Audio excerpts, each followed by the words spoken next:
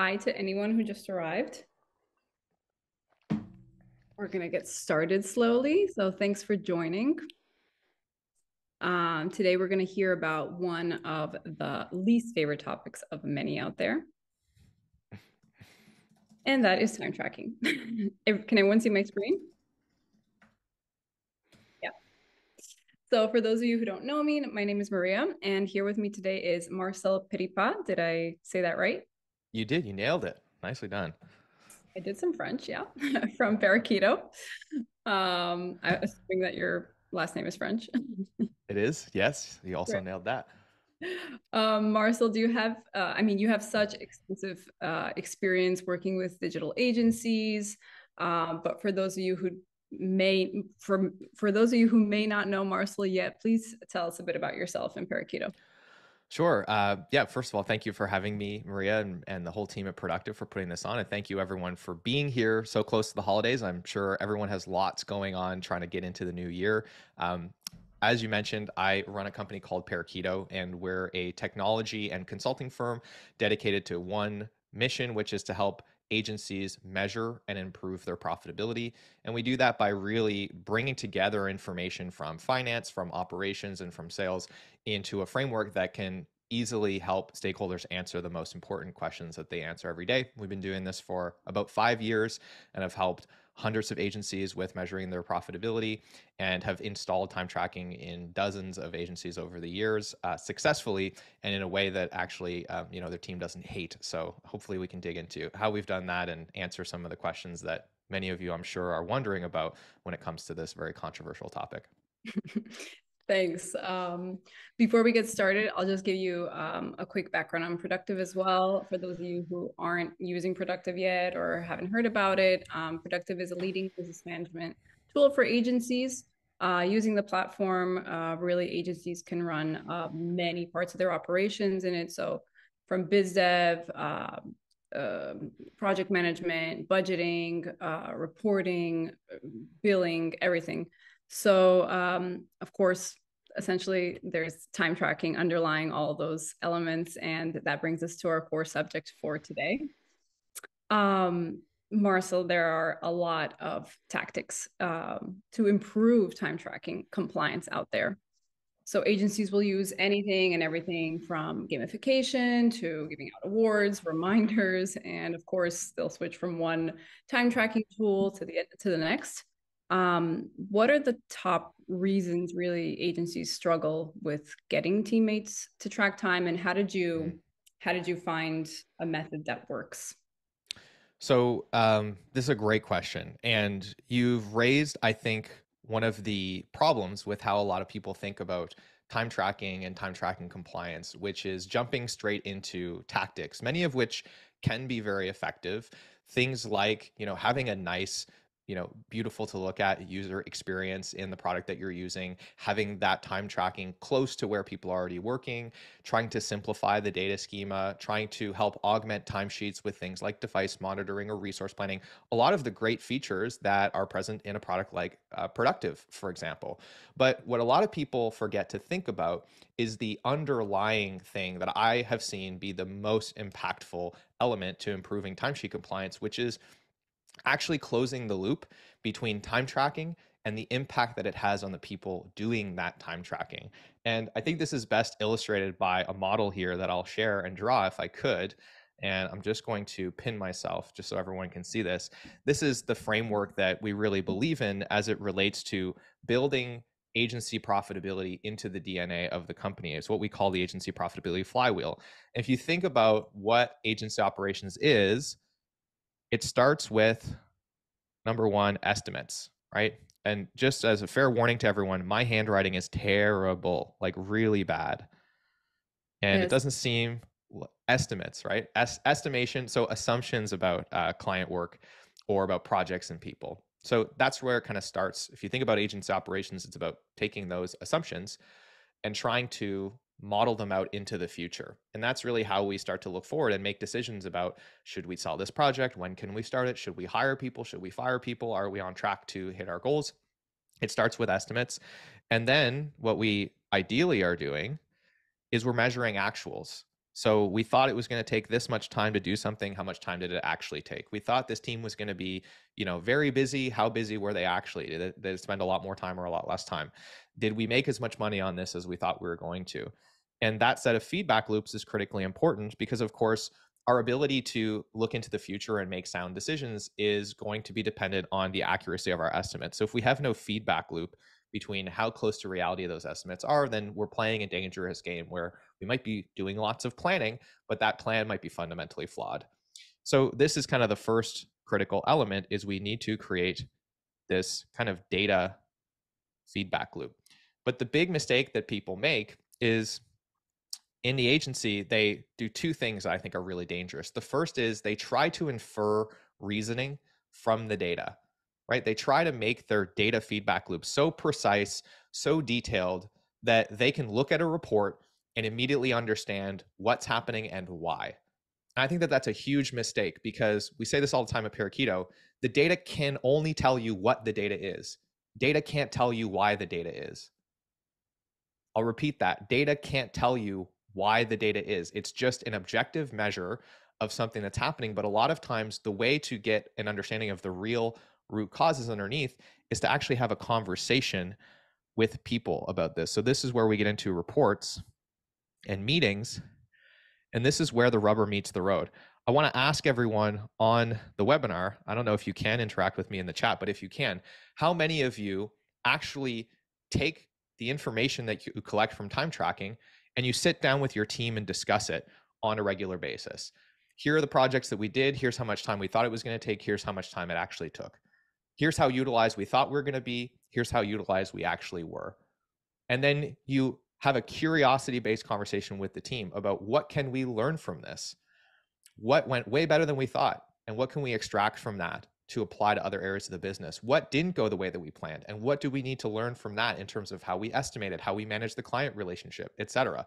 This, to me, is the biggest reason that most agencies fail to have good time tracking compliance because they're doing this, but the team never sees or discusses or is involved in the decision making that happens around the information. And so they're left to their own devices to determine why they're tracking that time and how it's being used in the first place. And so ideally, what happens when you have these reports and meetings is the team starts coming up with insights and ideas about, hey, you know what? It seems like we're constantly going over budget on website projects, and there's a lot of friction between design and dev when we do the handoff. What are some ideas that we have about how to improve that? And we can start to make process improvements, which should over time make our assumptions or our estimates more accurate, which should mean that when we plan to spend a certain amount of time on something, it is much more likely that it's going to take that amount of time. That means less overtime, less weekend work, less, stressful deadlines that are creeping up on us because we didn't anticipate things. We get a tighter feedback loop with actuals. And what this should mean is that we can plan better as an organization and everyone's better off for it. The business makes more money. The team has more stability and predictability. We're less likely to have to lay people off every time something goes poorly in the business or we lose a contract. And this feedback loop is what creates the buy-in and I think the clarity on why time tracking is important and how it impacts people. So that to me, Maria, is like the number one thing. And if we get that right, all the other tactics that make time tracking easier to get compliance on are going to be much more helpful because fundamentally we have buy-in at this level and understanding of why we're doing it in the first place. Mm-hmm.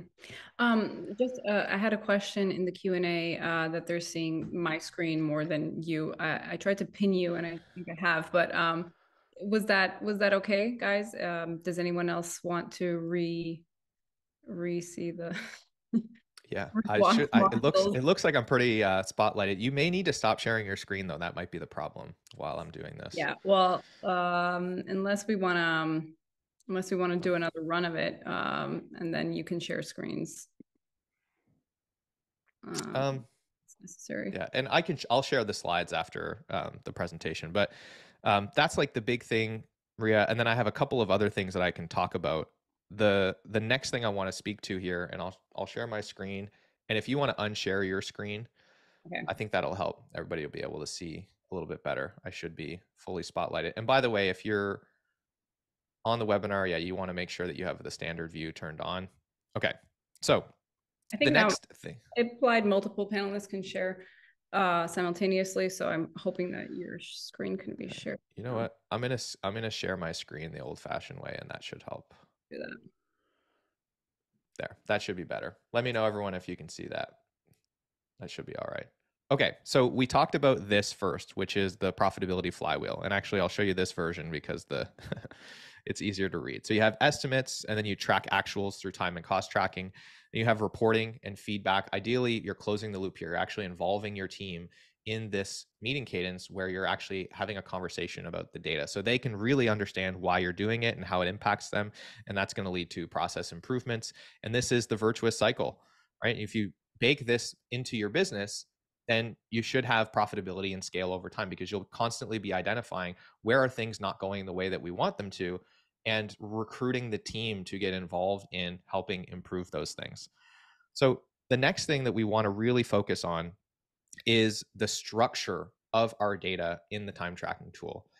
And I want to articulate something that I think is really important. Most of the time in a firm, when we're installing a new time tracking system, there's a project manager or somebody that's very operationally focused that's being tasked with making that thing real and implementing it. And the critical flaw that I see is that those people tend to value precision over accuracy, or worse yet, they conflate precision and accuracy as being the same thing or being inherently related. And the truth is, when it comes to something like time tracking, precision usually comes at the cost of accuracy. And what I mean by that is if we try to track everything, we likely end up tracking nothing.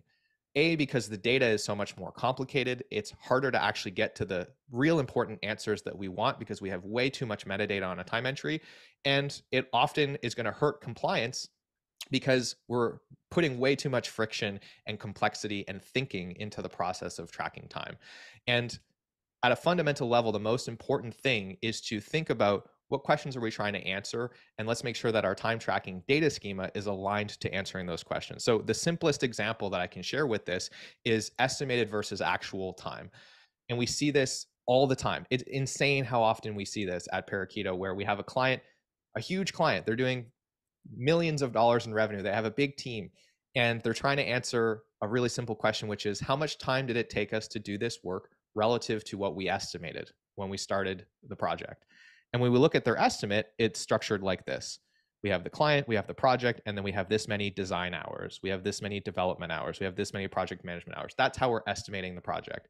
And then we go into their time tracking data and they have the client on a time entry. Great. We have the project. Okay, nice. We're doing well. And then they have 300 discrete tasks, none of which map back to a role. And so if we want to now answer the question of how much design time did it take relative to our estimate, we have to clean up all of this time tracking data and come up with some secondary heuristic to say, okay, well, what bucket does this belong into? It seems like an obvious thing, but it's an oversight we see constantly. And so that's really the first thing to think about is how do we estimate work? And let's make sure that whatever tool we're using to track time, we can create structural alignment. So there's no cleanup required in order to take a timesheet and compare it to the estimate. So we can get that answered immediately without having to do any kind of data cleanup or a secondary heuristic to restructure that data. And remember that complexity grows the more you try to become precise. And so keep things simple, right? Again, this is the fallacy of if we track everything, we'll have more accurate data, but cost and complexity will grow as you try to increase your insight across people and projects across those two primary vectors. If you get to a place where you're trying to track the subtask within the milestone, within the sub milestone, within the deliverable, within the project, like that's way too much detail. And so keep things simple and build complexity gradually over time, because I would rather have less precise data but have really high compliance than have really precise data and have crappy compliance. The latter is not actually going to be insightful. So I think those are kind of my top things that I'm going to share. I don't want to do too much structured stuff here because I sense there's good questions that we can answer directly from the audience. Yeah. Do you want to save the questions for the Q&A at the end? Yeah, let's do it. Okay, now let me get back to screen sharing. Hopefully I can Hopefully I still know how to do this. One moment, please. Okay, now that we've gone through your best practices, thank you, Marcel. I mean, if anyone has any questions regarding what you just went through, please feel free to, either reach out later or, we can ask during the Q&A and then we could go through whatever else is needed.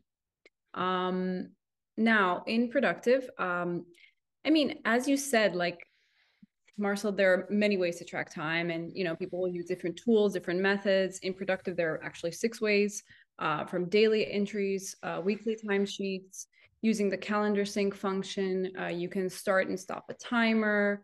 Really, our team went like all out just to like make it as easy as possible for people to track time. And then we have like suggestions based on schedules, preferences, and recent entries. Then lastly, you can also track time. Directly in a task that you're working on. But what's really key here is, as you said, like have conversations about the data, right? Like what's happening, where is really that time going, and why is that time going where it is going? So there are a few easy ways to pull that out of productive. A couple of things I'll just show you. Dashboards, if you're not familiar with them. It's a really neat thing where you can set up like a customized dashboard visually, however you want, to show team reports, different reports in real time. This is just like a little mock-up here. Really, you can put together different things and share it with your team. So it's more or less clear when you're looking through it, right? Of course, you can have a meeting, talk about it, and clarify anything that needs to be clarified.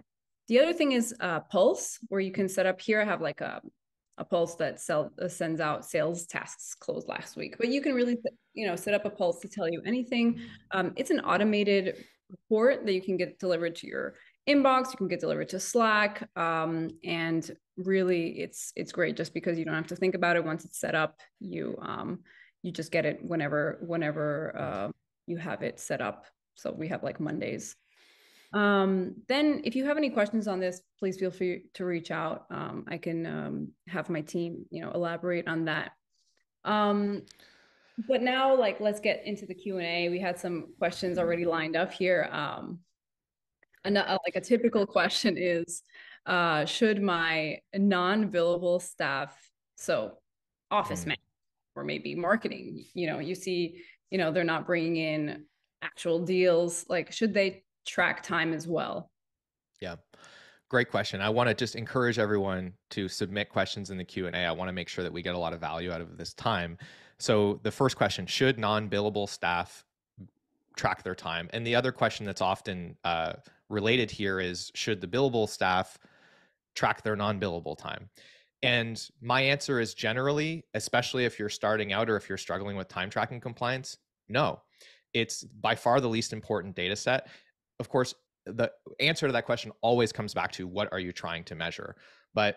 And what framework do you use to measure the performance of your business? But with our framework, non-billable time is very unimportant. It is a bonus insight into where time is going internally. But the most important reason for us to track time is to understand the efficiency of our business at earning revenue. And so under that definition and under that framework, the only thing that we really need insight on is billable time or delivery time, time spent on client work. And I think this is actually one of the mistakes that I see people make is they think, well, how can we measure things like utilization or profitability if we're not tracking everyone's time? And usually that's because the way that they're measuring utilization is incorrect. They're measuring utilization based on how much of the tracked time was billable. But of course, that's not the right way to do it. You have to base that utilization metric on capacity, which you're never going to get 100% time tracking compliance. And if you are, it's probably not going to be accurate. So if you really start to think about how each of the individual metrics are tracked, you start to realize that tracking internal time is not necessary for the core function of time tracking, which is to really understand the revenue earning efficiency of the business. So for most people, especially if you're struggling with this, I would say remove that requirement. It will only actually degrade your time tracking compliance and add additional friction that's not necessary and doesn't really add a whole lot of additional value. And how about, like, here's a related question, like, how about like joining those hours or that money spent invested into your overhead costs? Does that help? Yeah, Great question. So we talked earlier about precision versus accuracy. And doing allocations of salary to the profit and loss statement based on track time is one of the biggest precision traps I see agencies fall into. It seems like it's more accurate because of how precise it is, but it's actually far less accurate because let's talk through the real world scenario that we see all the time. You're having a really busy month, and so a lot of your team's time is being tracked to delivery work, and so you're allocating that to cost of goods sold, or you're allocating that to a delivery cost. That's affecting your gross margin. That's great. And then the next month is slow. So what do you typically do when it's slow in the agency? Well, you take your billable staff that doesn't have much time to, work on client stuff, and you say, hey, let work on the company website, or create some social content for us, or help out with these sales deals, or go help improve the productive implementation and document some SOPs around that.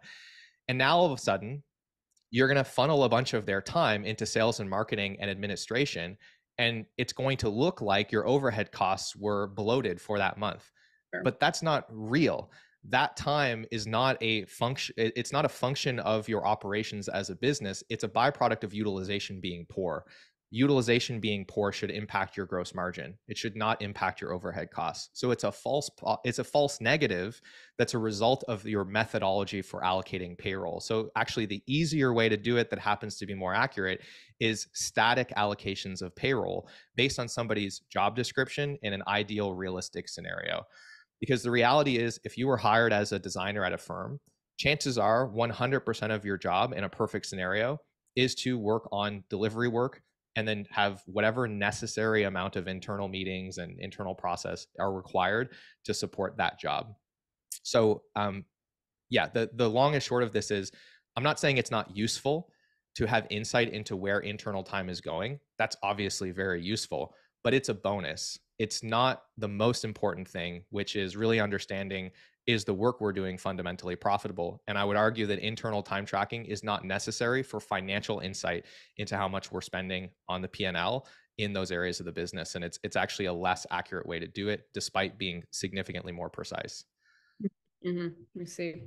Um, so we have another question here. Marcel, what have your success rates been in agencies using your methodology, and what has feedback been from agencies?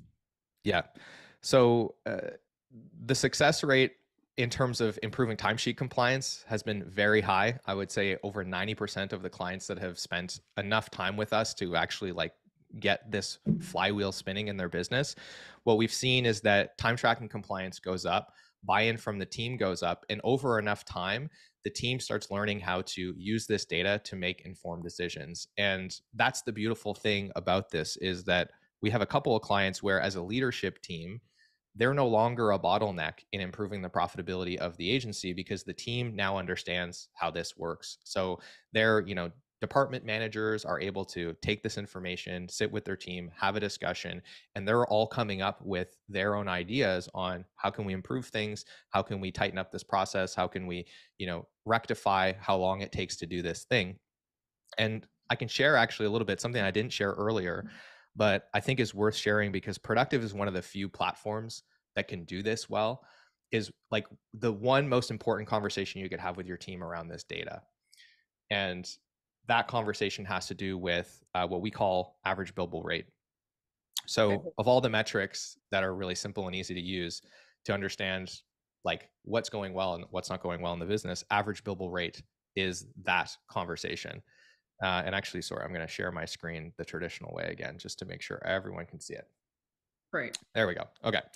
So this is such a simple, but such a powerful metric, where what we do is we take the agency gross income of a project, which is how much we got paid after we remove pass-through expenses. So in this website build, let's say, for example, we got paid $70,000, but we paid a development firm that's external $20,000 to do some work on this project.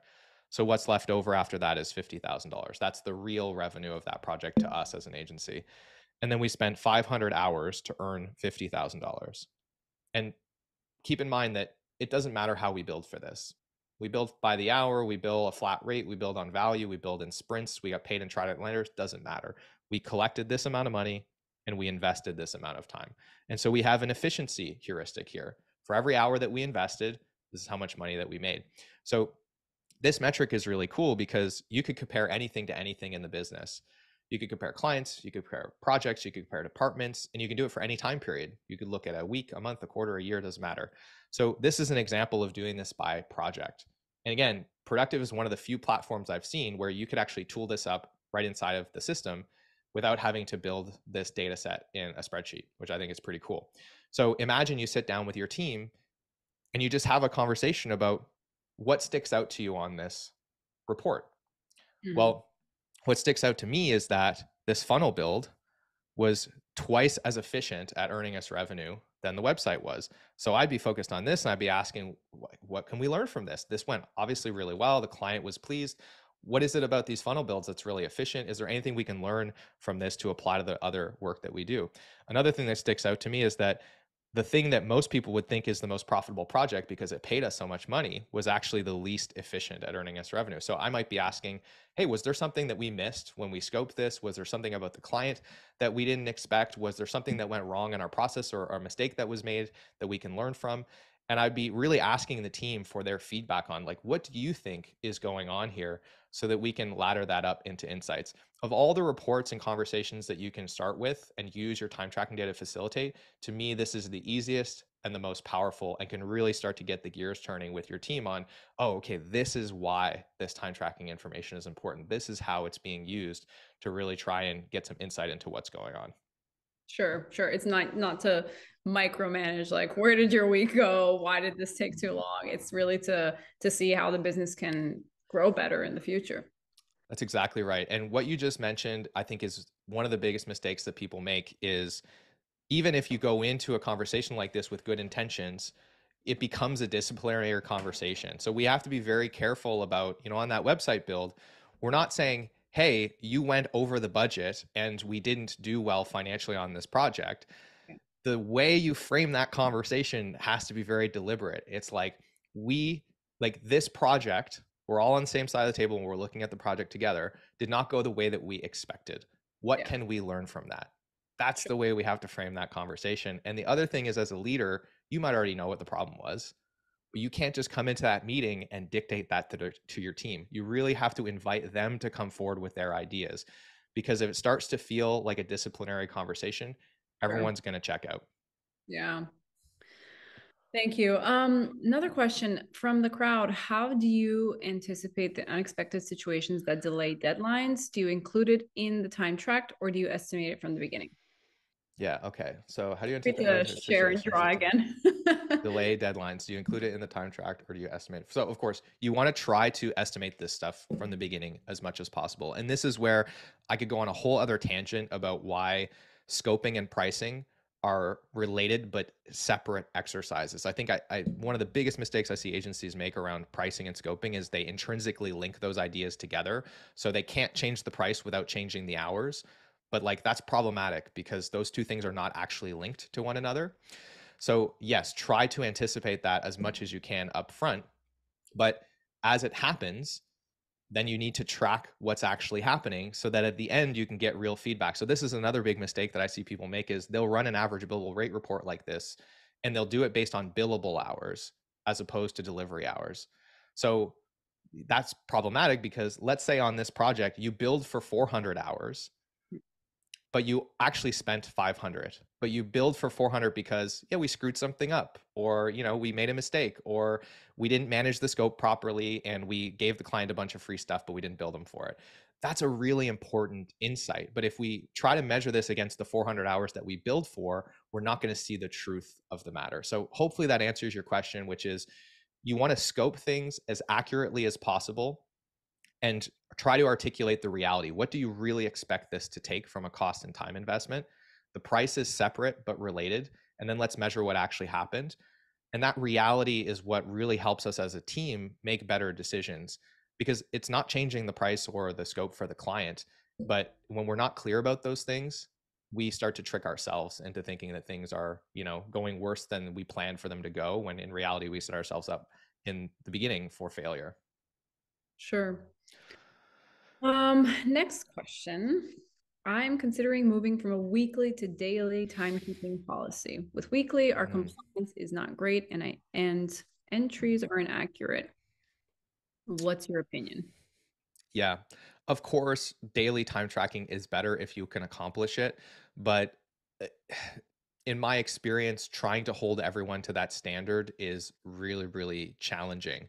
And ultimately, if you're not getting good compliance, I think that there is a deeper issue that you need to tap into. Um, from my experience, like the more important thing is, like I said earlier, getting everybody to understand why it's being done and actually getting involved in how those conversations happen around the data. And this kind of sounds crazy, but if you're having time tracking compliance issues, start having these meetings using the bad data. And the reason that that's so powerful is you sit down and you go, guys, oh my God, this is incredible. We spent half as much time on this project as we thought we were going to. That means I can sell twice as many next month and you guys still won't be too busy. And somebody Yeah. will raise their hand and go, whoa, whoa, hold up, boss. I actually didn't track a whole bunch of time to that. And you're like, oh, well, I mean, that's a problem because this is how I'm interpreting the data. I can't know that unless you put your time in. So start using the reports with the bad data on purpose and play, the fool. And immediately your team will start to realize like, oh, if I lie on my timesheets, there's a bad outcome that doesn't serve me there. So hopefully that it serves.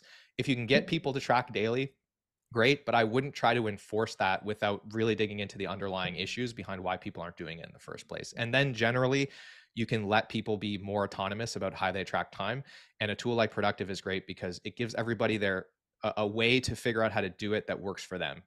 People might do it differently, but what's important is at the end of the day, everybody gets it in. Yeah. Thanks for that question. Next question. As we charge hours, and that is our main revenue, should we be worried to lose time track data on in productive? Can we export Excel backup? Okay, I think this is more of a technical question. I am keeping a parallel timesheet, but maybe you can reassure me. Yeah. Please, this is an anonymous question. Please feel free to reach out. Just respond to any of the emails that you got sent for the webinar, and I'll get back to you right after the webinar. Another Yeah. question that we had, how do you see capacity of a person if they aren't tracking internal time? This is a great question, Borna. Thank you for asking that. So, first and foremost, the capacity of somebody's time can be modeled outside of a time tracking tool, right? So, my capacity as an employee for a regular job is 40 hours per week. It's 2,080 hours per year. And then, of course, there's a bunch of things that are going to get removed from that. I'm going to take some vacation time. There's going to be some holidays. You're going to have some sick days baked in there. Maybe we're going to spend 2 days a month or 2 days a quarter doing annual planning. And then maybe I have internal responsibilities. So I am responsible for, I don't know, keeping the company website up to date. So all of those things we can extract from my capacity so that on a weekly basis, I'm not expected to work 40 billable hours on, client delivery time. I might only be expected to work 28 billable hours. And so when we resource plan, to your point, you can schedule or plan for that internal time. But I think it's really important. This is a whole other webinar, but it's really important to zoom out and consider what is the model for our agency? Because I see this happen all the time where we start scheduling a whole bunch of internal time without considering what is the cost of that and how aligned is that to our model as a business, because you need to have a certain level of utilization in order to be profitable. But if you just start booking people for a whole bunch of internal time and then they're not capable of hitting their utilization target, you're setting them up for failure. So hopefully, Borna, that answers your question. Capacity is modeled independently of time tracked. And for internal time, you want to model that into their delivery capacity. You would never expect, I don't think, anyone to work 40 billable hours a week unless you're really assuming that they're going to work more than 40 hours a week. And you've agreed on that already. Yeah, thanks. Can Marcel suggest a go-to dashboard with reports for effective time tracking? Well, Marcel has already suggested, Productive is great for time tracking. If you want to test it out, please feel free to reach out to me and I'll set you up with Yep. our team for the demo. That'd be lovely. Yes, I'll send. I will say that Productive is one of the better tools that I've seen in terms of being able to report on the metrics that I believe are important for agencies to measure. But I will say, and excuse me if this is controversial, Maria, that that dashboard doesn't really exist because these metrics are compound and they're complex. And for most people, you can't source all the data from one platform to do all of your reporting. And I think like if you look at every other industry, especially if you go out market, no one is expecting the place that they collect all of their data to be the place that they do their reporting. That would actually be bad practice from a data management perspective. You want to have an intermediate layer because the data is not going to be perfect. It's going to need transformation, normalization, cleaning. You're going to change the schema over time. So if you just think about like well understood best practice for data management, it's not to try and couple those things into one system. Nobody would architect that in an enterprise system. So we probably shouldn't be thinking about it that way at our level. With that said, if you're thinking about time tracking data and getting just visibility into that data and you're not thinking about these broader, more complex metrics, Productive is by far one of the best tools that I've seen for that and has way more flexibility in terms of reporting and can do a lot. So that would be my first suggestion. And then I would argue look at building an ETL framework if you want to have a dashboard, but understand that it's never going to be automated. That's not possible for this kind of reporting. And you're going to need to have a data management practice that includes having a middle step where you do quality assurance, transformation, normalization, stitching of your data before you then load it into wherever you're going to visualize it. Yeah. For those of you who don't know, like we have like around 50 pre-built reports that are concerning agencies. Maybe this is like linked to the next question by Bruno. What are the most important relevant KPIs for high-level managers to look at? So through Productive, you can access a lot of those reports, but also build your own ones. But you know, as Marcel mentioned at the beginning, like you can't just share a report with your team and expect them to know how to read the data. Like you really have to put the pieces together yourself Yep. and conversation to make everything coherent, really. What are the most important relevant KPIs for high level managers to look at? Yep. Want to answer that? Yeah. Yeah. From my perspective, there's three. There's one really important one financially, which is delivery margin. I don't know that we necessarily have time to like dig all the way into that, but I'll give you all a resource that you can go deeper into. But if we think about operationally, which I think is the most relevant for the conversation we're having today, there's three. And they're the three numbers that influence your profitability as a firm, or your fundamental profitability as a firm, I should say. These are what we call our three delivery margin levers, which I will illustrate using this very crooked triangle that I just drew. Can I rotate this? Yeah, I can. There we go. Okay, order is restored. So the first one is average cost per hour, which is really a proxy for delivery cost. So if you look at a given project, what was the average cost of every hour that was spent doing that project? And that's going to give you a good sense of where are more expensive or more senior people spending a lot of their time. And you can start to get an understanding of like, are there things that are much more expensive for us to deliver because it requires more expensive people to do that kind of work, and identify opportunities where you might be able to lower your average cost per hour by creating better process, having better systems, better technology, better documentation, so you can ultimately lower the level of judgment required to do that work and thereby lower the cost of doing that work. And if you use a lot of freelancers or contractors, you'll feel that profitability improvement very quickly because there's not a lot of latency between when the work gets done and when you pay for it. If you have a team, that will play out over a longer time horizon as the composition of your team becomes less top heavy as you scale, because you don't need as much time from those expensive people. This is my least favorite of the three key metrics. The other two are average billable rate, which we talked about earlier. This measures for, on average, for every hour that we spend doing work for clients, how much revenue do we earn as a company? Again, this does not mean billing by the hour. This is normalized across all billing models. And this can really, like I talked about earlier, help you identify opportunities where it's like, hey, we need to investigate why we're not very efficient here and improve process, or we need to investigate why we're so efficient here and what we can learn from it, or we need to sell more of this thing. Because if you think about it this way, if you have 5,000 hours of capacity in a month to sell, would you rather sell those hours for $200 or $100 an hour? It seems too simple to be true, but you could literally double the amount of money that your company makes if you sold things that were more efficient at earning you revenue. Think about that for a second. So average billable rate is super powerful, and there are two ways to improve it. You can raise your price. That's great, obvious. Easy, maybe not, especially not right now. The other way to do it, though, is you spend less time to do the same thing. And that can have the same effect, right? If you can spend half as much time to do something, you do twice as much. So average billable rate's the second one. And then the last one, for managers especially, I don't like this metric for the team, the ICs, because I don't control it. But for managers, this is critical, is utilization.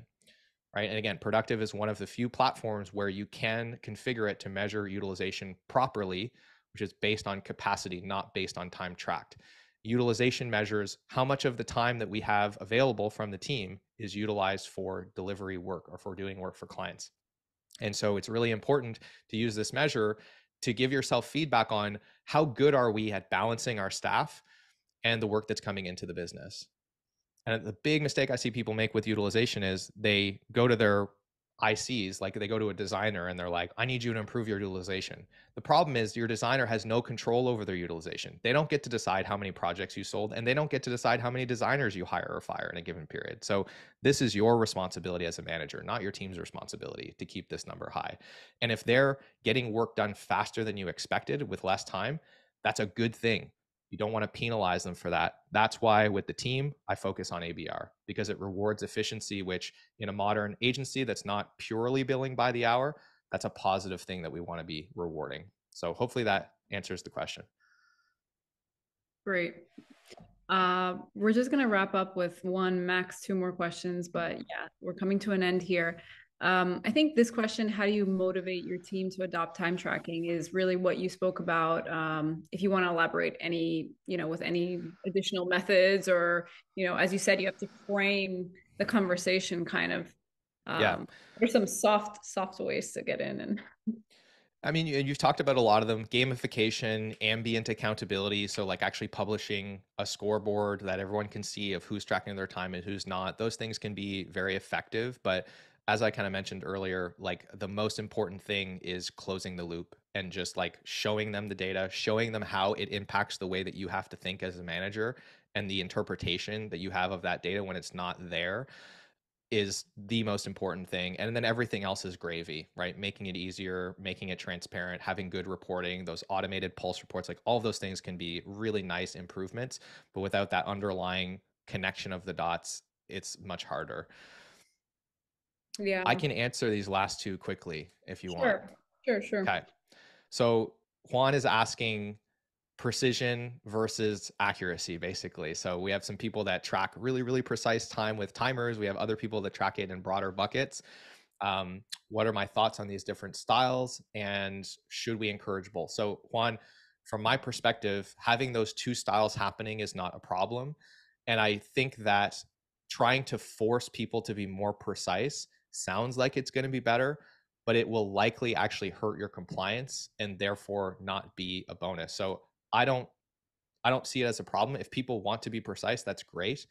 But there's a really good chance that those bulk time trackers are still going to be directionally accurate. And the thing that I'd be more focused on is what percentage of time is being captured.